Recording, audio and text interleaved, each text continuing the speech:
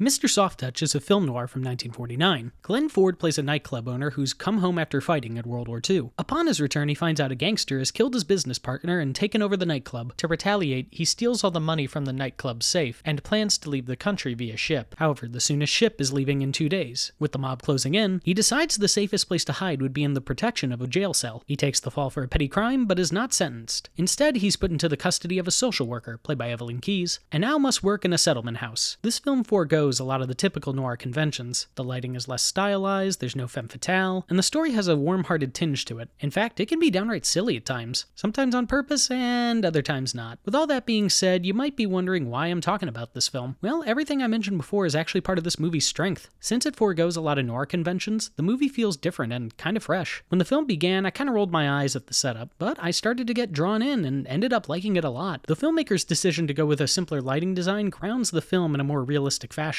It makes the more hostile settings look unsuspecting and therefore more threatening. It also makes the settlement house seem more hopeless and bleak. You can tell just by looking at this place that it's given everything it's had to the people in need, and that's still not enough. It just makes the happy moments more effective. Like I mentioned before, this film has a warm-hearted feel to it, which often makes people debate whether or not it's truly a film noir. I say if Eddie Muller is willing to show it on Noir Alley, which he did, then it definitely can be classified as a noir. And look, I love my noirs gritty as they can be, but sometimes it's nice to see a different take on the genre. Our main character starts out as an embittered man who feels he's been cheated in life, but as he surrounds himself with those less fortunate than him, he starts to reevaluate his situation. I think Ford does an incredible job as the lead. He's tough as nails when he needs to be, but he makes distinct acting choices that make his transition feel realistic and earned. In other films, actors sometimes go too far with their character transitions. Often they go so far that it doesn't really feel like the same person. By the second half of the film, Ford still feels like the same character, but you can tell there's an adjustment. Another reason why I think this film works so well is because of the chemistry between Ford and Keyes. This is a very engaging romance with many well-crafted scenes. Both characters are emotionally closed off in their own way and discover something about themselves whenever they talk to each other. It's not a typical Hollywood romance where they have grand gestures of love or talk about needing to find that certain someone. Most of the time, it's just small talk and them slowly getting to know each other. The stakes are lower, which make it feel more intimate. I think my favorite scene is when they walk down the street at night. There's no music, not even a lot of background noise, just the main characters talking as the world around them goes by. There's a relatability to this scene because almost anyone can connect with it. Whether it's a romantic partner or a friend, we've all had those times where a normal conversation turns into something deeper. You might think Ford is the performance I want to highlight, but actually no. That goes to Evelyn Keyes. I've always thought Evelyn Keyes was an underrated actress. She has a lot of great performances that I feel have gone underappreciated. So much so that it was actually difficult not to devote an entire week to her, but this one has always stuck out to me. Why? Well, in a weary environment like this, she's able to see the goodness in people. No matter who she works with, she never seems to lose hope on the people around her. But that doesn't come without some exhaustion. Even in the scenes where she's happy, you can see the years of fatigue on her face. You can tell she's put a lot of effort into the settlement house and gotten very little in return. But that never deters her. There's a sense that she'll try to keep this place going as long as she can stand. Even the cadence in her voice clues us into the history of this place. She has a sweet tone with an underlying sternness. She's not afraid to lay down the law or even talk back to people. My favorite scene of hers is near the end of the film, and it is a spoiler, so if you haven't seen the film, please skip to this time code. It's really better if you see it for yourself. Keyes reveals halfway through the film that she has a hearing aid, and near the end when she feels betrayed by Ford, she pulls them out. She doesn't even give him the chance to explain what happened. That, combined with the look she gives him, is an image that has never left my head. Every time I think of this film, I think of this moment and the power it has. I truly think it's the best moment in Keyes' acting career, and it really makes me wish she was a bigger star. Evelyn Keyes was born November 20th, 1916. From a young age, she had an interest in performing and started out as a dancer. She eventually became a chorus girl at age 18 and moved to Hollywood.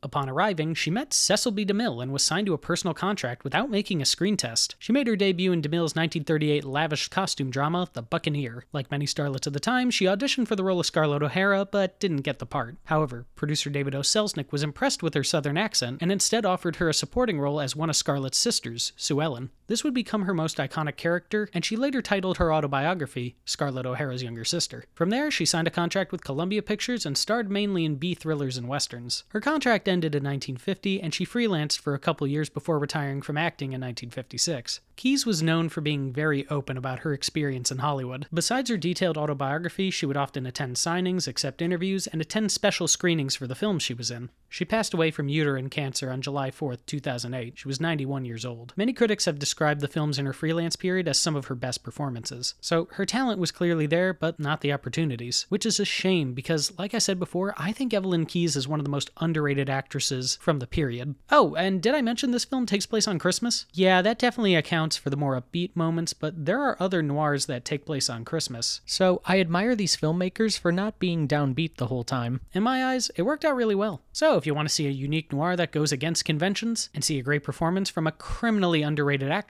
then I highly recommend Mr. Soft Touch.